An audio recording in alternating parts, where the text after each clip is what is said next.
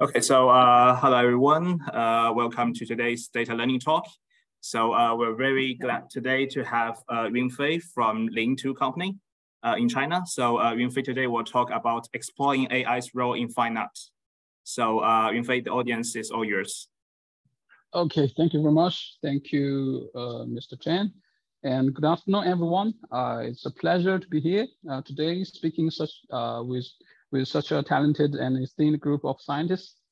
And today I would like to discuss an exciting topic that has been on my mind for the last few years, and it's intersection between art and AI.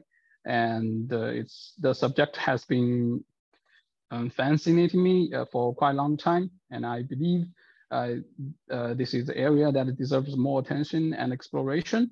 Well, I understand art and fine art may not be the primary focus of many of yours, and for that reason, I have to have something to pre-alert that it's mainly about it's not about stable diffusion or AIGC and etc. etc. It's more on the other side of it. It's more about how can we explain art and how can we analyze art from the point of view as a scientist and artist. So today's topic is about exploring AI's role in fine art, and I call it explainable art. On the right hand side is the whole structure of my company. It's iArt.ai. So there's three roles in this domain. It's art, AI, and the audience or the creators. And there are three ages between them, representing the relationships between AI and art the creator or the audience, and the audience with and the relationships between the human and AI. And a little about me is that I'm doing art for so long time. I've been studying art when I was a kid. When I was 4 years old, I started to study fine art like sketches, watercolors, and prints, etc., etc. And I then went to Hong Kong University of Science and Technology to study human-computer interaction and computer graphics. After that, I went to the Chinese Academy of Art, which is the best university of art in China. And then I went to UK to study as a PhD student doing computer animation, mainly focusing on fine art, robotics, and AI. On the last year of my PhD, I went to Royal Academy of Art, also doing studies about new media and this kind in this area. After that, I went back to China and studied this company. Studied this company called iArt.ai, and this is a personal blog of me. I have been doing so many things about fine art and use the techniques and science I have been studying in my university. And I'm also a good, passionate artist. I do sketches, I do designs, I do oil paintings. Yeah, so you can trust me, even though I'm not that kind of good in AI science, but I'm a good artist, so you can trust my taste in art. Okay, yeah. So at the very beginning, I have to define the fine art, even though it's extremely hard to define, because fine artist, the artist is extremely hated to be defined or to be judged. So I can only tell you the difference between art and fine art. So art is more like about visually performing or written. The form is more has more freedom. But on the other side, fine art is more about painting, sculpturing, and prints. So in this kind of view, fine art is a subset of art, and art is more on the purpose side. Art is more about like practical or functional purpose. It's maybe like it's about social justice. It's about critical thinking, etc. But fine art is more about aesthetic meanings, right? You look at something, look at some paintings. It gives you certain feelings or expressions from the artist, and that's something we call fine art. But most of the time they are interchangeable, right? Okay, so I have 3 pictures to roughly define what is art, what is fine art. On the left-hand side, this is fine art. Okay, the first image is the well-known the masterpiece of Monet, Sunrise Impression, and the second one is about like Fauvism. It's from the, I think it's from, oh shit, I forgot. But yeah, it's also fine art, but it's more more abstraction way. On the right hand side, the third image is a dog made by is a balloon made in shape of a dog. It's art. It's art. It's something more about expression. It's more about critical thinking, something like that. So yeah, this is rough definition. So yeah, and when we talk about, so why do we what are we talking about here? Like, what is explainable fine art, and why do we have to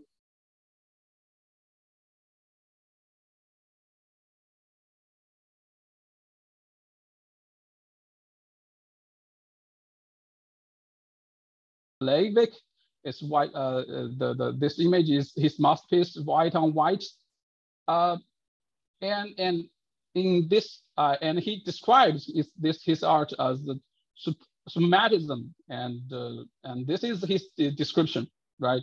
Art is no longer cares to serve the state and religion. It's no longer wish to illustrate the history of manners. It wants to have nothing further to do with object as such, and it believes that it can exist in and for itself without things. That is the time-tasted well spring of life.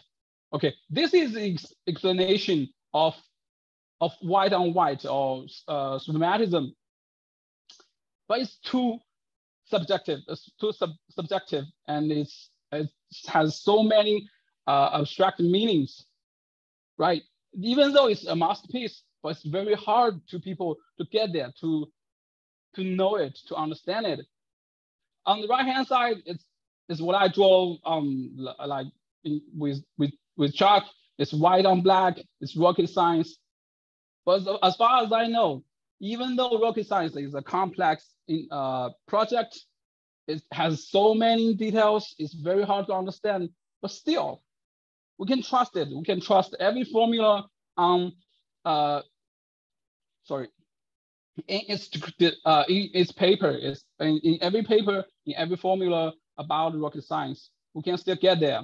Even though we know we are hard to understand it, but still, it's very clear. It's crystal clear. So how can we explain art like we explain rocket science? This is what I mean by explainable art, and why it's so important. Okay, let's say from the viewpoint of communication, right?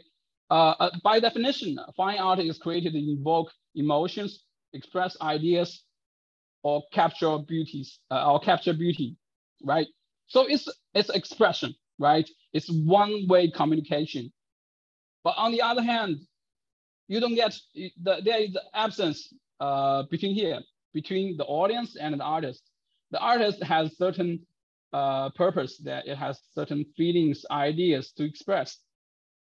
The audience see it, and nothing else, and nothing happened after that, right? Let's think about like the communication protocols like TCP/IP, right? You have first time handshake, you have second handshake, you have third time handshake to make sure we have agreement, right?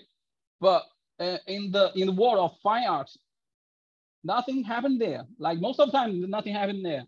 you go to see Mona Lisa, right? You go to see the masterpiece of a certain artist. He wouldn't sit there and standing aside of his masterpiece to explain why he made it and why he used his brush strokes like this, why he used his tool like that, and what kind of like purpose he want to achieve, right? It's just the art itself staying there. There is no feedback. There is no talking communication for the most of time, right? But if you are going to an art salon, that's another thing. But most of the time it's like that. So so from the point of view of communication, there is no agreement, right? There is no great agreement. Well, on the artist side, right? That means if there is no feedback, okay, like Van Gogh, for the whole his lifetime, there is no feedback, right? He's even though he made the greatest art in the history, but those art didn't make any value in his lifetime. And on the other hand, you may get forced feedback because you made art and it went through a auction and sells with a huge price, and that's a strong feedback. But does that mean your art really have some value and your art, your ideas, your expression are really appreciated? No, it doesn't mean like it doesn't go that way. So from the artist side, you either get no feedbacks or you get like somehow not very correct feedbacks. Well, on the audience side, it's the same, right? As we said, it's too hard to understand for some art piece, right? Even for the traditional fine art, some of the masterpieces is so hard to understand. Like most of the impressions in the media about the greatest artist is like this. This is Dali and his editor. I don't know why, even though I like Dali, but I don't know why he has his editor and have a chill work like this. And Pollock and his art, he must create art like this. Why? Right? If it's hard to understand, it means like art education is hard, right? If you study as an artist, as art student or fine art student, it's very hard to understand like which way and which direction you want to go. And it happens like to this kind of question happens to every fine artist, right? The masters are there, but I don't see which way I can go to follow their path. And from the citizen's view, it's even worse, right? This is called like a public art dilemma, right? It's also called ban art, saying that like without agreement, there's a public art just standing like maybe yesterday you're chilling in your yard and seeing your street, but on the next day you have a ban art, you have a very abstract, you have a very subjective fine art standing in front of yard. So this is dilemma because this kind of like art has no context behind it, right? There is no one to explain to you why this kind of so the designs of this public art and why this sculpture is made in this kind of color, in this kind of like a material, and it's just standing there, right? It's hard to explain, and nobody explain it, and you don't know why. You don't know why we had this kind of stuff in front of your in your neighborhood, right? And from personal view, yeah, as I said, like I've been doing so many years of art and AI research, so I feel like I have a strong feeling that on one hand side, like computer scientists are doing certain things. On another hand, those great artists like Mondrian is doing another thing, but they have a huge overlap between them. They have same thoughts. They have certain they have overlapped views between them. So, but there is few works exploring this kind of like field in artistic viewpoint. Even though we have computer graphics, we have like a stable diffuse, we have AIGCs, but it's not from the viewpoint of artists. So I'm gonna list some cases about some AI research I really appreciate, which is which the chain of thought of those kind of works really like the way artistic think about how to observe, how to create. Okay, so imagine like we have our artist standing in front of like his masterpiece and explaining to the audience. So this would be a real communication I expect.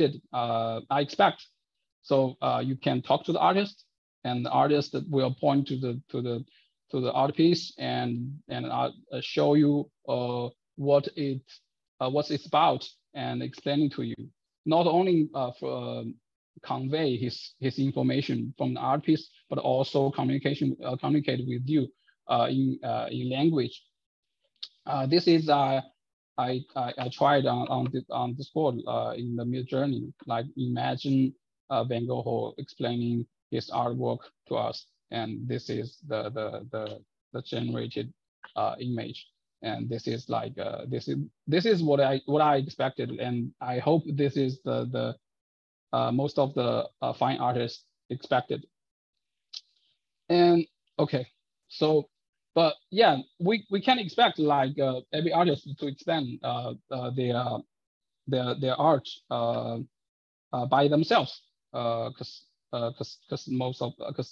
some of them are long gone, and it's like a masterpiece without like open source, right? You see a project is very good and it's a great work, but they will never open their source. They will never open their weight and the code. So that's how it feels like for some artistic research. Okay. So yeah.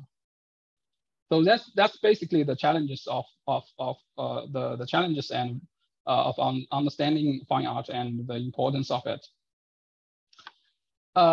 Yeah, but on the other hand, it's very hard. It's very easy to explain some art in a computer science way. I will give you some examples. Well, this is Chinese painting. Like there are so many Chinese paintings. I like this. This is made in a very the things is the Chinese art in its own form. It's a very the height is short, but the width is very, very long, because it's the way to appreciate it, to look at it, it's you standing in front of the painting, and you go from left to right and working and appreciate those kind of work. This is how we view or how we read a Chinese painting. So most of the Chinese painting are like this.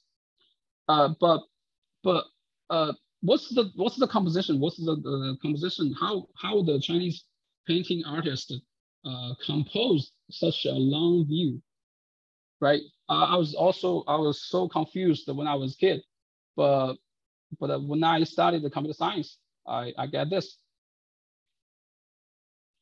I read it in the Chinese artistic studies. It's called like it has its own explanation. It's called Kuang Guan. It's called like it's mainly talking about like someone standing very, very very in a mountain, like very far from the scene you want to depict, and yeah, that's called like 矿观. But actually, it's very easy for computer scientists to understand it.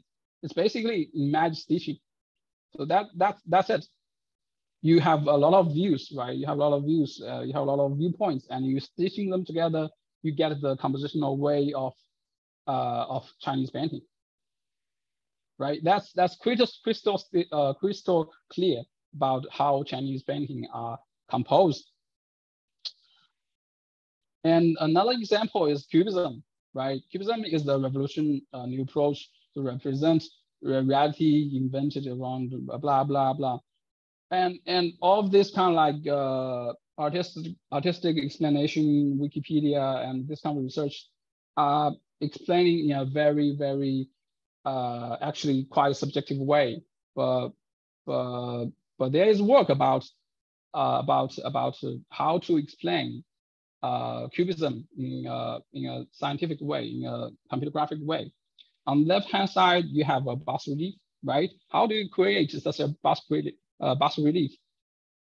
You go from different view. You go from the view and extract the shallow features of the 3D sculpture, and you flat them, and that's it. And it's extremely like how the artists think about like Cubism.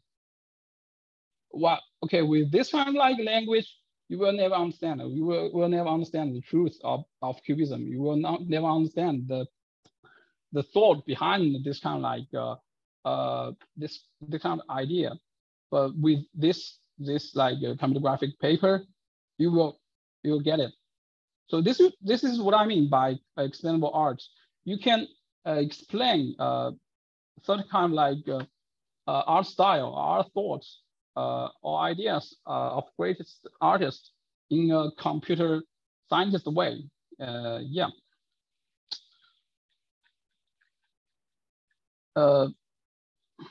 Okay, I will give you more examples. So there are more case studies about it. So for me to explain what is explainable art. So art creation is quite simple. If you think about the art creation process as an AI scientist, it's basically like a reinforcement learning, right? You have this is you, agent is you, and you use your action on your canvas, and you get your statements and reward, and you keep doing it. It's a trajectory of actions, and it's not it's like painting is like this, and even for write a book is also like this. You have something you want to express, and you use your word, you word by word, you write it, and you see your notebook. Your notebook is your environment, and you get your reward and state, and you're following on, right? This is you can think it like this kind of creation is reinforcement learning process. So yeah, so what is the goal? Like there is a goal and reward in reinforcement learning. So what is the artistic view of reward or goal? So this is the masterpiece of Picasso, right? And this is the masterpiece of Carl, right? And there is also work that is called I think everybody knows it. It's called sketch RNN, right? And it can also create sketches like it, right? So what's this masterpiece about, right? This is about how can you use minimum steps to represent a cow. That's it. It's an idea rather than an image. And I think the sketch really represented it even very well, even though it doesn't mention about this masterpiece, mention about Picasso, but it used a very creative way to doing it, right? This is the generated. This is the generator, right? This is the RNN. And what's its loss? It's a classifier, right? If you want to sketch, if you want to use sketch iron to sketch a cat, you make sure that your classifier the one hot ground truth, you fix it into the cat class, into the class of cat, and then you use your sketch iron to generate sketch step by step. Then you got cat. So this is very explainable. Yeah, you use this is and it demonstrates that this kind of way this kind of like idea works, right? Even though Picasso is doing art and sketch iron is about like AI scientists, but they are doing the same stuff. And you don't have to use language. You don't have to write a book about it. You don't have to say anything else about it. It's crystal clear. You use Python to explain art, very well. And there is another work. Called CLIPASO, Thematically Aware Object Sketching. This is also another work. I put it here to. They both try to mimic this kind of like idea or this kind of painting, but I put it here to just for comparison. This work, they use a different laws. They use clip laws, and they use the shallow features of clip as laws. But comparing to sketch iron, comparing to CLIPASO, I like this work better because they use classify instead of this kind of like visually reasonably way to detect the distance between the input image and the house, input image and the output. This is, even though it's called CLIPASO, but it's not the idea of Picasso. This classifier way is more about Picasso, because the Picasso is saying use minimum sketch to represent a cow. If you cut his leg, it's not a cow, right? If you cut the hawk, the tail of it, if you just reduce one sketch, it's not a cow. And it is not necessarily a certain cow. It's just a cow. It's a concept. So I think sketch iron did it very well. Yeah. And another example is about like Paul Cézanne. Yeah, you can see that is in the early stage of like in the early age of his career, he did artworks like this, and then it's like this, and then it goes to this. So what does it mean? Like for his whole life, what's he's doing right now? Like what did he do what's his purpose or the idea behind his artworks? For like, this is very personal. Okay, this is based on my personal explanation, but I think it's very like what we do about MAE, right? MAE is like a master autoencoder. It's saying what? It's saying there is a lot of redundancy. There is so much information that we don't need in the image, right? We can mask most of them, and still we can reconstruct it.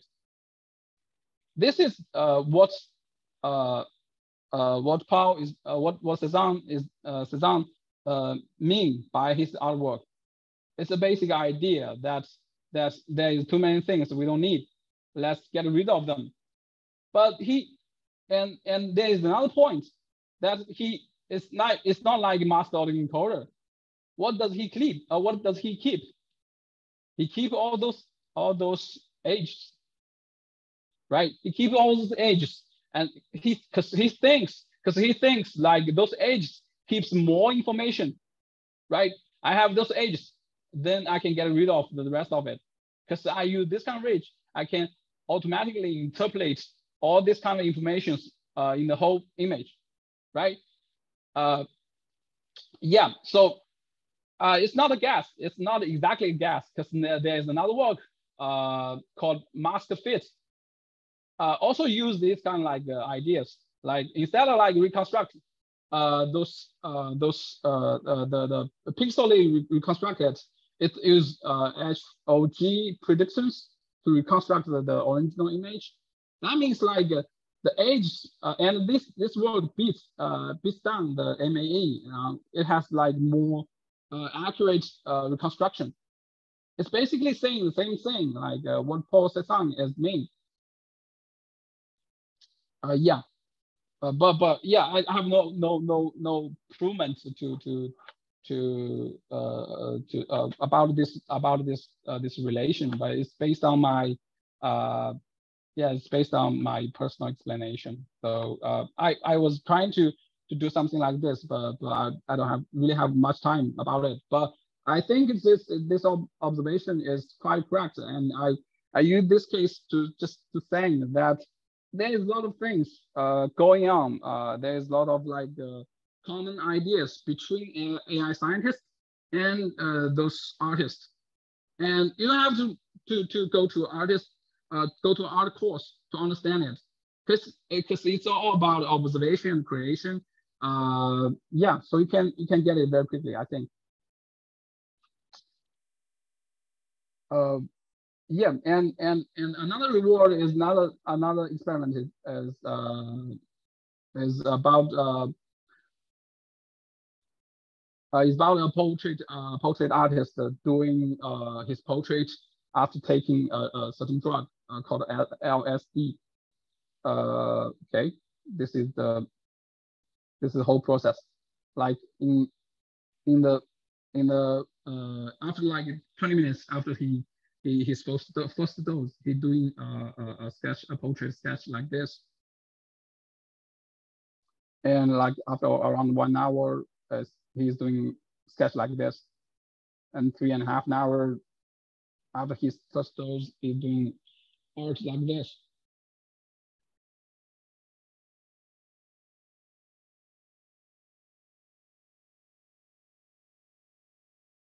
In around 3 hours, it's something like this.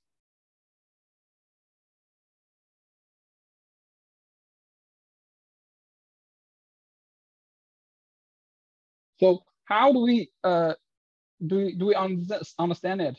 There's another work very similar to this one. It's called like a neural painter. I think like I believe most of you guys have already know this paper. It's something about like you use Latin space to depict the each stroke, and then you compose every stroke in your canvas on a canvas, and then you calculate the feature loss between the painted image and the content image. A very important, and you get something like this. This is like, I think this work is published like 6 years ago, like this. But I like this work very much. I think it's the correlation between this experiment and this work is that if you use higher like dimensions of the feature loss, like if you use let's say you are using VGG loss, right? You select like certain layers, like maybe the shallow features or the deeper features. You can tell it's just like LSD. It's like just like this experiment, right? If you take like shallow layers features of the VGG, and you calculate the loss between them, you get like a painted image like this. You get a painted image like this. But if you like select if you select like the higher or deeper layer of the VGG, and then you use its feature and calculate the loss between the painted image and the content image, you will get something like this. You will get something like this.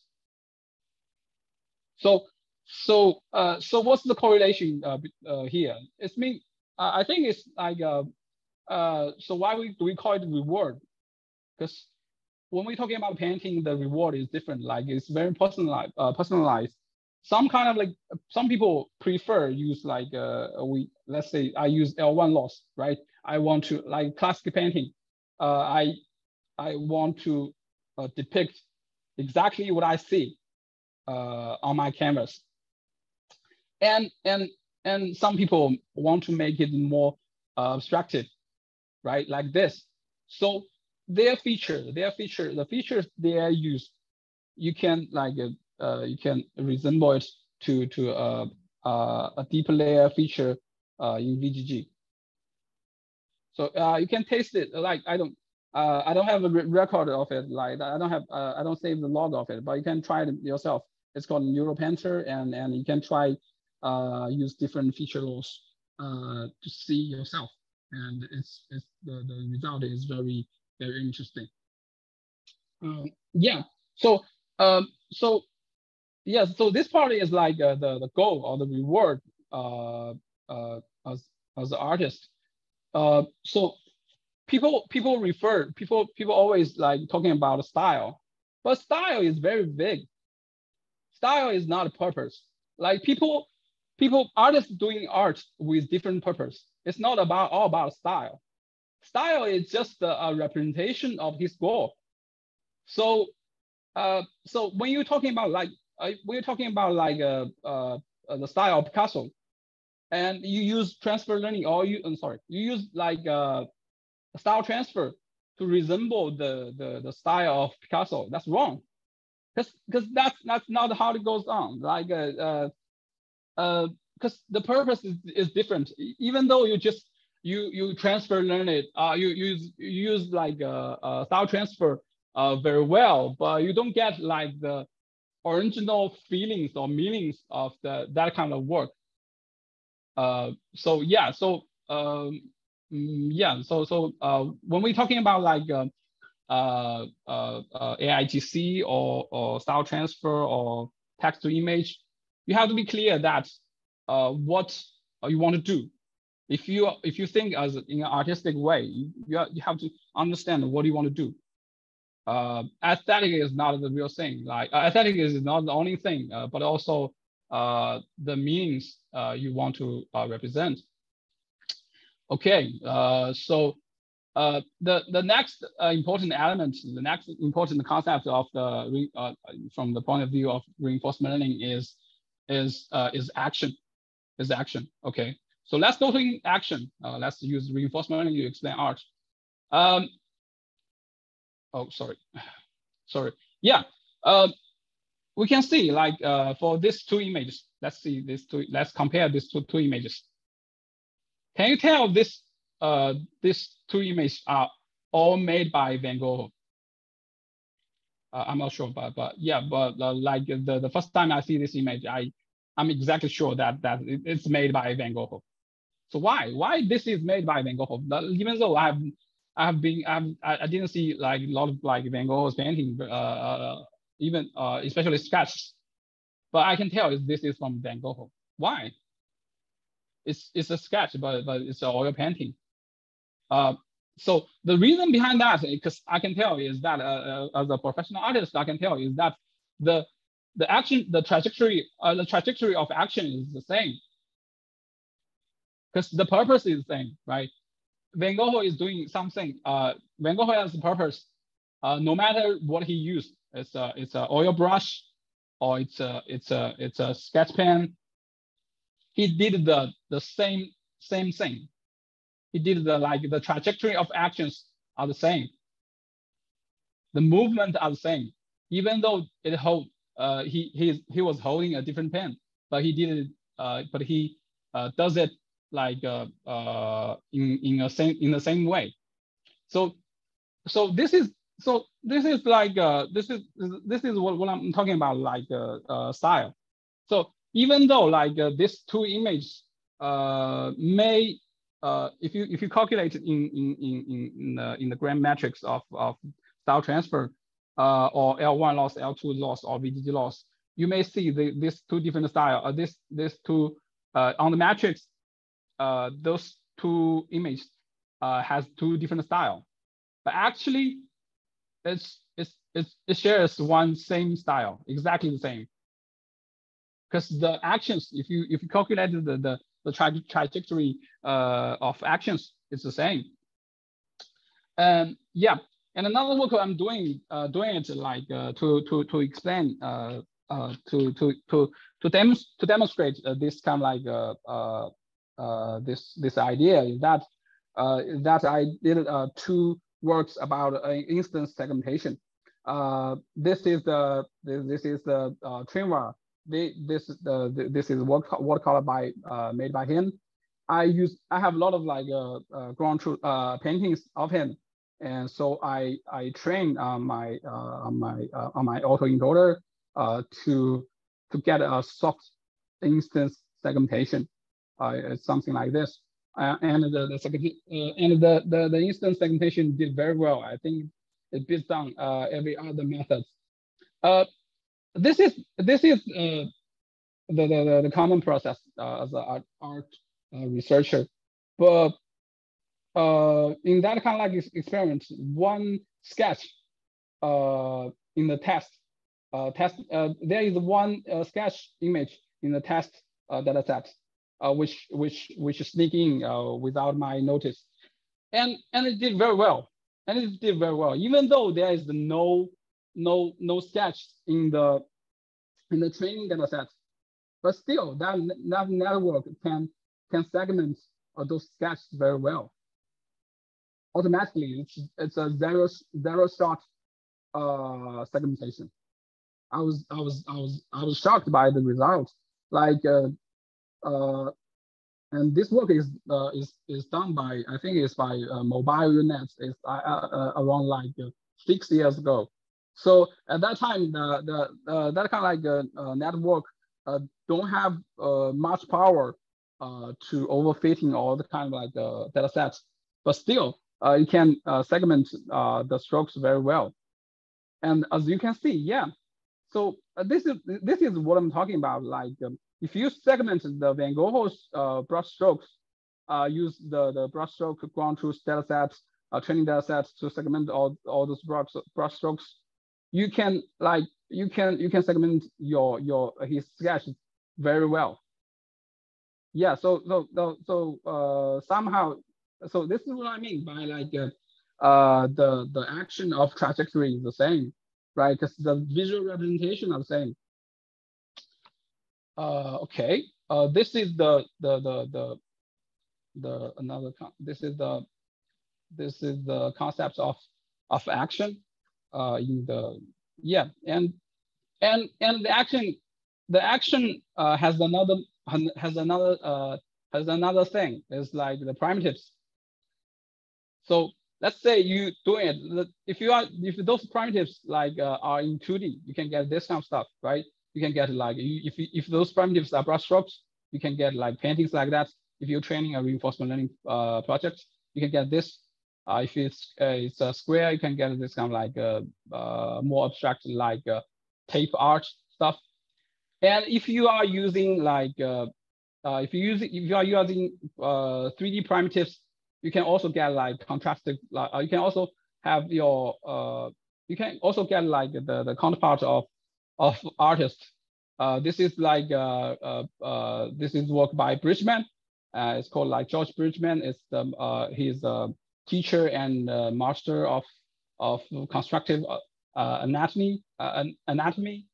And his idea is like for each kind of like complex shape, we can use simple shape 3D shapes as primitives to construct the complex shape. This is very similar idea with like 3D reinforcement learning projects or capsule network. So yeah, but what's the point of it? Imagine you are explaining your art to an alien, right? They have no idea what human beings means. They have no idea what anatomy means. But we share the same language because like the geometry in the universe are same, right? He can get like what a cylinder means. He can know what it means by cubic, right? He means what mean he knows what is position, what is rotation, what is size, right? This is a shared language, right? Like this stroke is actually not very hard like language to understand, right? This is 2D, this is 3D. So this is more explainable rather than style, rather than stable diffusion, rather than denoising process, right?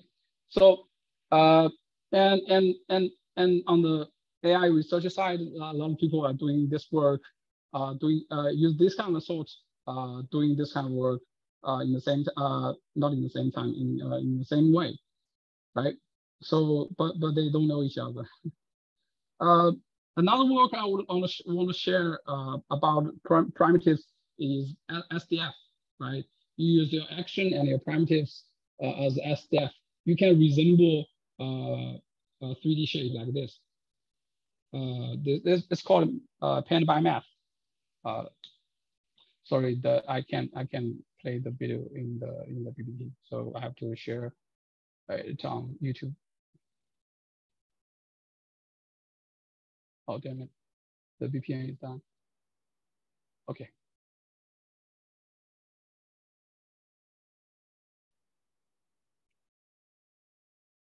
Okay, SDF is a sign distance function, and basically you can use a math function to explain a SDF shape, and that means you can use math to That means you can use use a lot of math equations to depict a 3D shape. Yeah, so this is more explainable. This is more explainable rather than natural language or other kind of like terms like style or abstractive meanings of philosophy. Yeah. So this is basically a brief introduction about what I mean by explanation. It's basically how can you explain art in a mathematical or computer scientist way to explain art. So I'm not sure I'm explaining it well because it's more about the personal experience. But yeah, but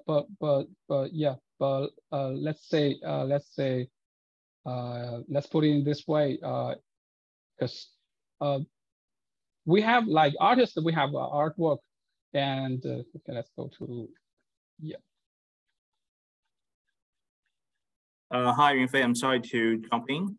I was just wondering if you considered to leave 0 minutes for the audience for potential questions, etc.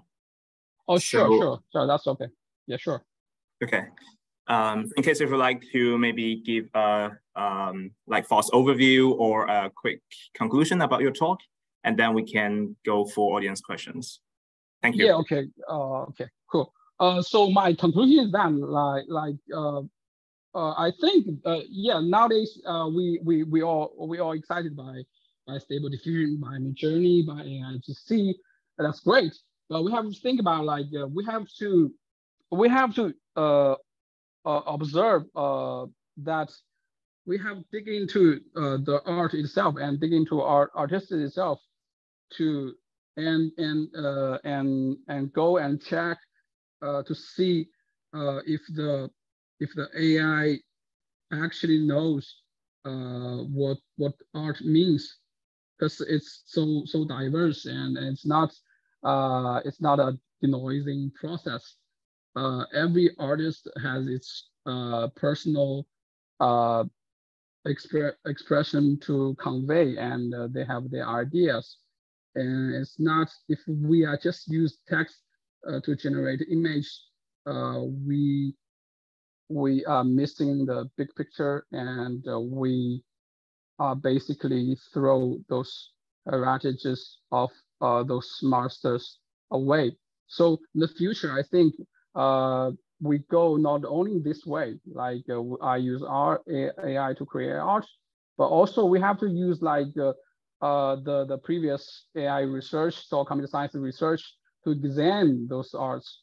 Because like there are two groups of people. One group of them are artists, and another group of them are scientists, and they don't share exactly the same knowledge, but they do have certain sources are quite similar. That's what I'm saying about explainable art. I hope we can build up a community for those two groups communicate with each other very well and do big things. That's it. Okay, yeah. Thank you, Yunfei, for a nice talk. It is truly very, very impressive, and I should say it's quite different and exceptional from the other data learning talks.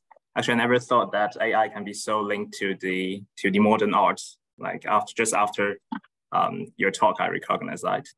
So for the audience, in case you have any questions, please, you can either raise your hands in the Zoom application. I will let you to speak that out, or you can also type your questions in the chat and I will read that out for Yunfei. So I saw there's already some comments. Yeah, so people, thank you for your nice talk. Thank you. Okay, for now, there's no other questions, but meanwhile, actually, I have a couple of questions. So both related to arts and to the scientific part.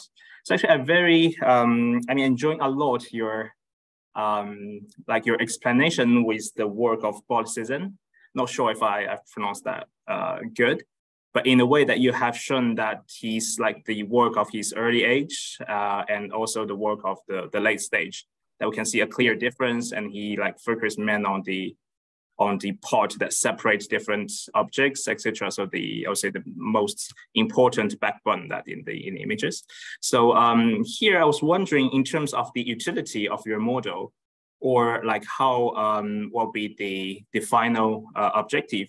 So is that we're trying to train some AI model so that we can, for example, take the input for his early stage work and translate somehow to the one of like to the style of his late stage, or is to create something like more creative in a way that the model will be capable to create something new, like just learning from this transition from the early stage to late stage work? Oh, that's a great question. Yeah, for me, I think there is like two topics worth exploring. The one is from the art research. Is that like let's see, like because right now, let's say MAE, muscular encoder, they pick those masks randomly, right? Let's say we use the idea of Cézanne, and we pick those masks with large areas of age. Let's just do a candy age, right? And then we choose the patches with longest age, and then we choose next, and we even though we use the same patches, same number of patches, but I think like we can reconstruct better with those kind of selection. So in this kind of meaning, I think yeah, that this is worth exploring. On the other hand, I think on the other hand, for a generation, I think it's quite the same.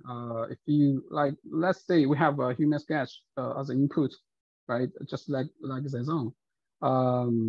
I think we can also use like this kind of like autoencoder shape very well with that kind of input. That's it. So yeah, basically you mean that maybe we can aim at both objectives, right? So at the same time, like translate, but also to be creative. So actually, I have a following question about that. So I was wondering if we would like to make this kind of translation. Well, what you consider to do that, or have you already started working on that with like a supervised minor or unsupervised minor? Which means, do you consider to give like an input and the output that of almost the same like content, but just with different styles?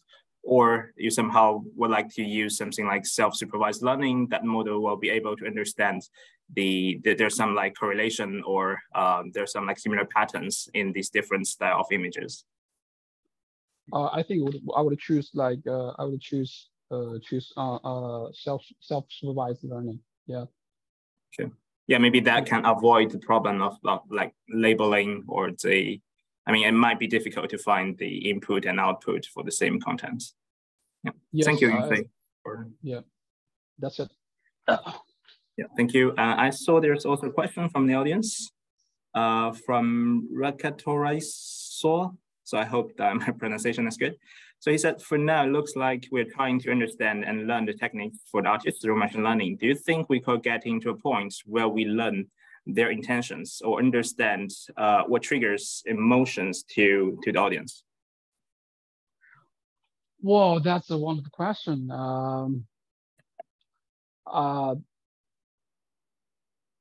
I think I'm not sure. It's like I think it's like when you're talking about like in a level of cognitive way, or in a cognitive level, I think that's very personal because okay, I can share a metric that that how I appreciate a painting, right? It's the personal experience of the information that I get during a certain time. So the assumption is that it's personal. So I don't really and personal if you are talking a personal cognitive respond, wow, that's a lot of input there. So I'm not sure. Okay, thank you, Yunfei. And thank you, Andrea, for the question. So if there's no question from the audience, I think I have one final question. I think it's more like general, but also fundamental to me. And so now you're talking about there are three parts, like in these modern arts, like you have the art, you have the artist, you have also the audience. So how will you place AI like inside these three parts? Do you think like AI is more close to the audience that can help us to interpret like the emotions of the artists, or it's more on the artist side that they will be creative, they will understand the emotion of the artist, and they'll be like auto-creative themselves to create like future modern art piece of works?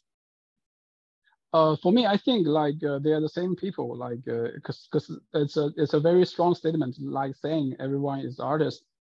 Mm-hmm. Right? It's a long time ago. There's a strong statement saying like everyone artist, because if you are artist, it's about expression. If you can use certain tool to express your feelings and ideas very well, then you are an artist.